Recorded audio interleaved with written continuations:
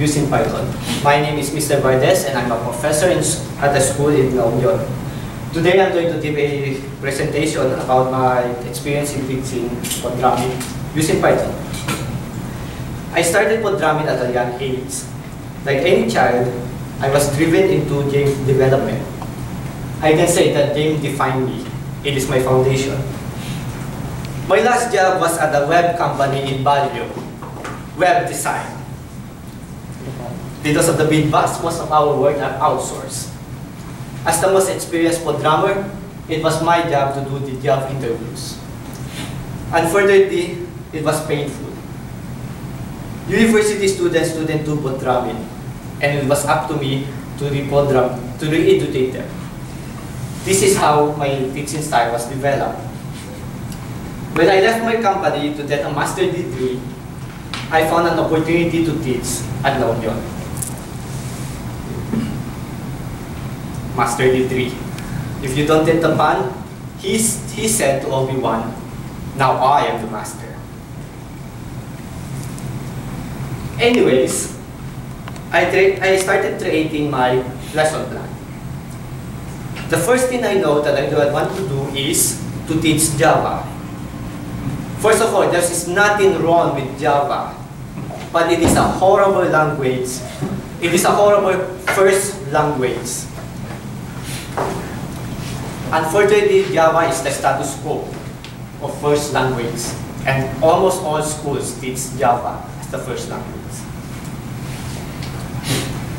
So, while working on my lesson plan, I decided to check how Java is taught at other schools.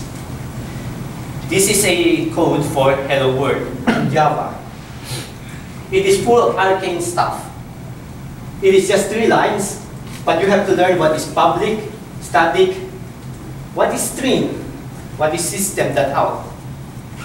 That's a lot of things to teach for the first day.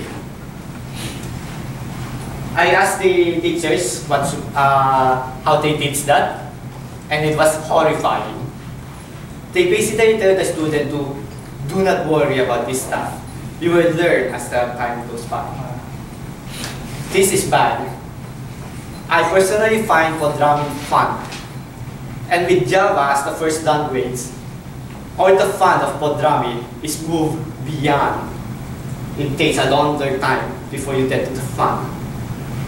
So, let's put in Python.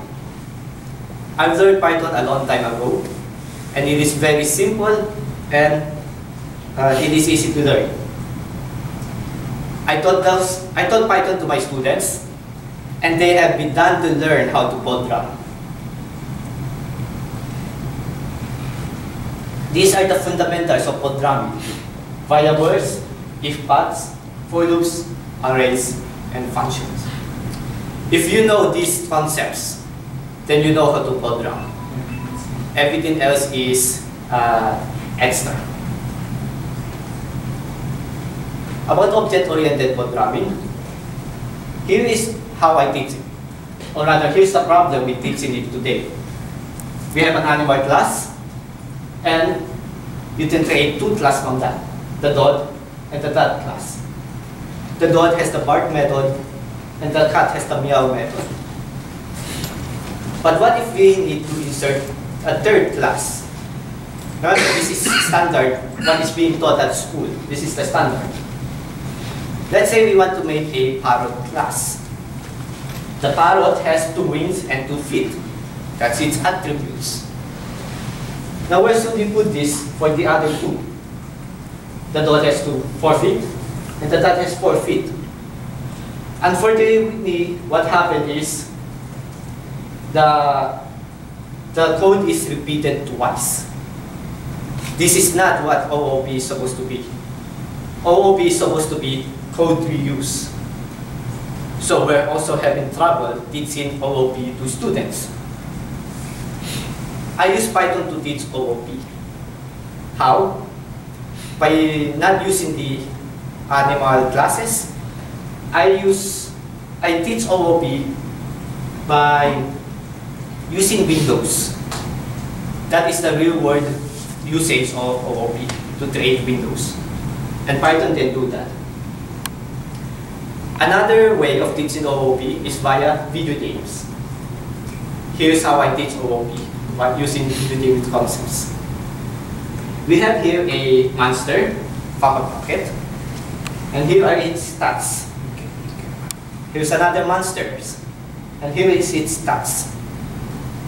They share the same code, and both monsters have the same actions, which is 5, use the bag, check for other pocket monsters, or to run away.